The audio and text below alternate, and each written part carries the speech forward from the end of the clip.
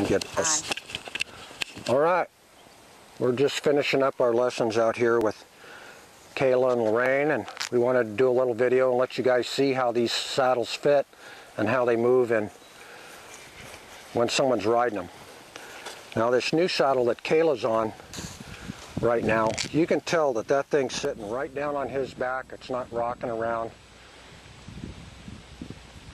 Even with a younger person with not the best riding posture, that saddle doesn't roll around.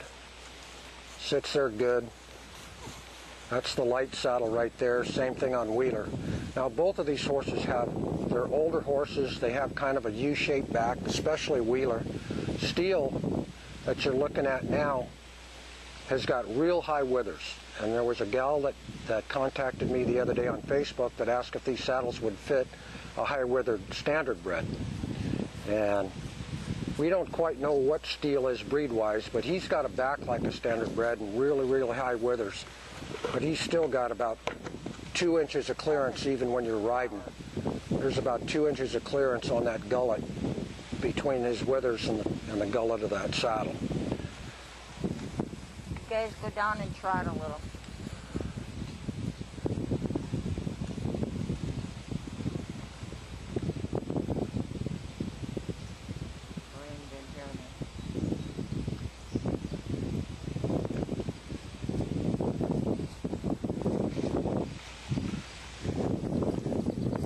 So there you go.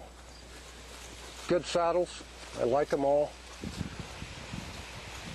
Talk about the one. We got to do a little more work with the lightweight saddle before I'll give you an evaluation. The next batch of saddles coming out in the lightweights are not going to have the handholds in the cantle, so we'll give you some updates on that one when it comes in. Talk about that one going to there. So This saddle, if you guys are interested, if you don't want to come up here, I'm going to have both my light saddle and the ultralight saddle down at the Calumet County Fair in a couple weeks, so you can drop over and see us at the fair and get an idea of what they look like up close and personal if you can't make it over here to the house. We'll be at the Open Speed Show on Monday. So there you go, little update for you.